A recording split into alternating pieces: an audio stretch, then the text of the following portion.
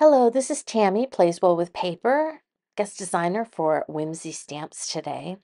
And I'm admitting that I did not send out Christmas cards this year. In fact, I haven't sent out Christmas cards for several years.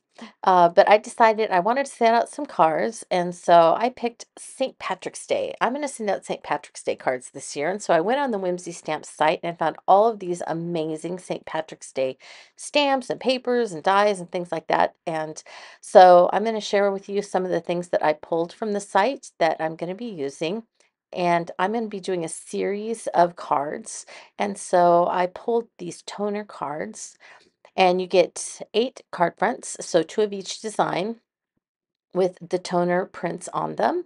And so I'm going to be making some cards with the toner card fronts, and also these quick card fronts that are gnomes and kind of St. Patrick's themed. So you can kind of see they have these cute little gnomes, and some of them are kind of very St. Patrick's-y, but others could just be sent as just a fun, silly card to a friend.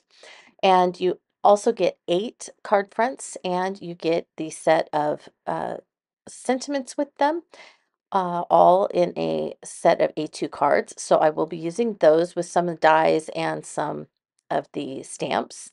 And Whimsy Stamps has wonderful Slimline products, and so they have this great Shamrock die. They have the St. Patrick's Day Slimline paper pack, and look at all these amazing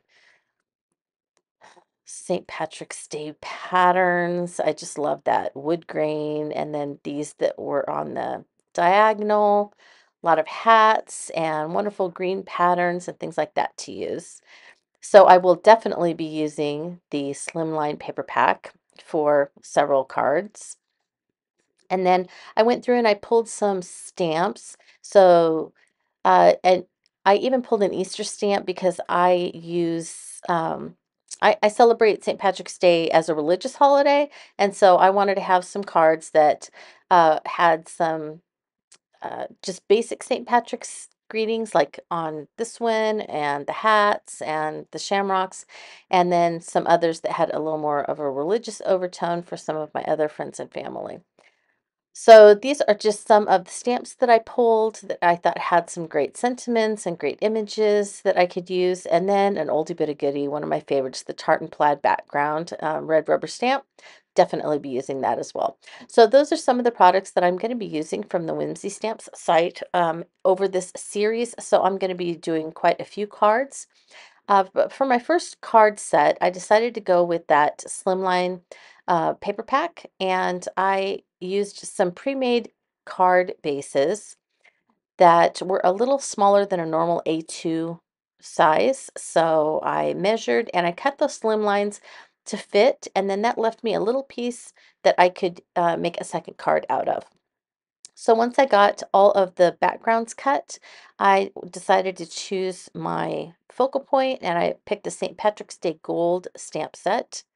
And I liked this circular stamp, so I thought it would be fun to color it with Distress watercolor pencils. And these are the colors that I picked to color in this um, focal point. And so I picked evergreen boughs, scattered straw, shabby shutters, and mowed lawn. And then I cut out some 2.5-inch circles. And on my stamp platform, or if you have a Misty or whatever, when I cut out the circles, I saved one of the outlines. And then that way I could center this stamp so that it would fit on the circle, and I could just stamp and stamp and stamp, and always have it in the right spot because I could just fit all my circles back in there. And I had a little sticky grid to hold them in place. And so I stamped a whole bunch of this focal point stamp from the St. Patrick's Gold. And now I'm coloring it in with my Distress watercolor pencils. So I'm just kind of coloring right now. And I'm doing 2 versions, one with a gold center and one with the evergreen bough center that was a little bit blue. The outside circle I colored in mowed lawn, and then I did just the very outside of each one with some scattered straw. And the clovers I colored with the mowed lawn and the shabby shutters. and then just blended them out. So right now I'm blending them out with my watercolor brush. And then I decided for the portion that had just the part of the slimline paper that I wanted an extra sentiment on the bottom. So I cut some sentiment strips, and then I pulled 3 of the small clovers off of the swirled Shamrock stamp set. And to match the Distress watercolor pencils, I chose Mowed Lawn Distress Oxide, and I stamped those 3 clovers. And then I also used a sentiment off of the swirled Shamrock and stamp that over the little shamrocks. And then that will fit perfectly below my focal point. Now that all of my main images are stamped and I have colored them with the Distress watercolor pencils, I wanted to show you an additional step that I have added. And I used a product that you may or may not be familiar with, so I want to take just a minute to discuss it, and that is Distress Microglaze. So this is a really interesting product. It feels like Vaseline when you're putting it on, but it's actually not greasy at all. When you put it on, it's just the strangest product, and then it evaporates, but it leaves behind kind of a little film that causes the inks and the paper to be water resistant. Now, that is not waterproof, but water resistant in the sense that if I sprayed a little bit of water over this, it would bead up on top of it, because it's been sealed with the microglaze, and it would also keep the Distress watercolor pencils or oxides or Distress inks from reacting to the water, which they are made to do. And so it does seal it enough to make it stable and, like I said, water resistant. So let me also show you the difference between the two. So much like Distress oxides, the watercolor pencils are an opaque pigment. And so when you are coloring over something that you have stamped, oftentimes they will leave either a color completely covering it or kind of a chalky finish to it. And so if you look at this and this one, you can see that there is a bit of a chalky finish over the black soot stamped area. Now, this is fine to me. I would just normally leave this because if I'm using my Distress pencils or my oxides, I expect that look, and I really am going for that look, that kind of opaque chalkiness. I really love it. However, the paper that I'm using is somewhat glossy, and also the card base is a deep black color. Therefore, I really want the stamping on here to stand out and to be black.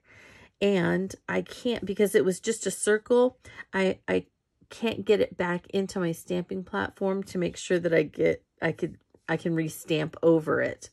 So that's one way that you could do this. If you wanted the black stamping to stand out again, you could put it back in and restamp over it.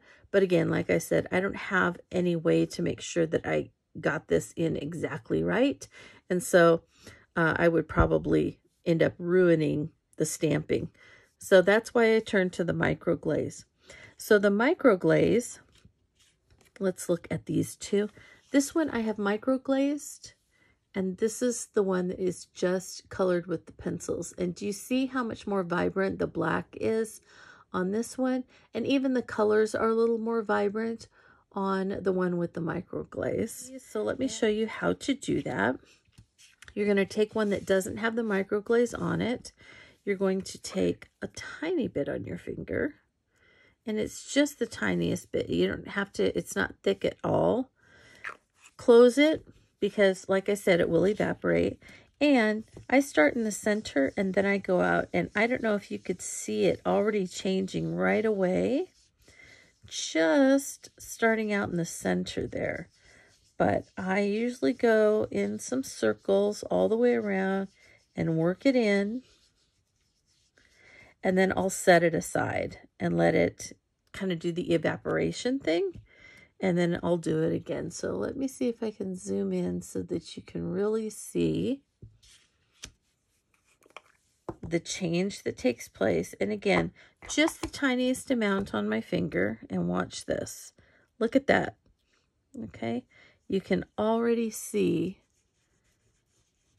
just with a little bit in the center, and then as I work my way out, how it just pulls that ink up to the surface and really makes it vibrant again. And then I'll set that aside. Now, once they're completely dry, what I will usually do is I will take a clean Inky Binky or something like that, and I will buff the top quickly and get any excess off, and then you're done. You're good to go. I'm almost finished, but I needed to add one last little thing to the fronts. So I went through my pack of pattern papers and I chose a few that I thought would probably maybe be the best for the fronts of the cards. And I cut them into 1-inch strips all the way across so that I ended up with 8 1 by 3.5-inch pieces of paper. And I put them on each of the cards, the ones that I thought went best with the fronts.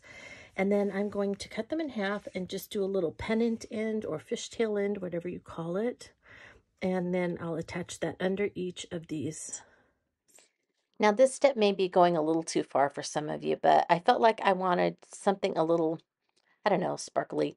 So I covered the sentiments and I covered the focal point, and I took a little bit of gold paint and just splattered it on the front. And I really liked that little addition. The other thing I did was that I drew in with a black pen around the edge instead of sewing. And I thought that added a nice little touch too. But if you like clean and simple, just forget both of those. I'm really excited that I got 17 cards out of my making session with the Slimline card pack and the St. Patrick's Day gold stamp set. These went together really quickly and I had a really great time. I hope that you enjoyed this quick tutorial and introduction to my St. Patrick's Day series. And if you did enjoy it, we would really appreciate if you would leave a comment, give us a like. And I also want to make sure that you're following Whimsy Stamps on all their social media channels, Facebook, Instagram, and here on YouTube.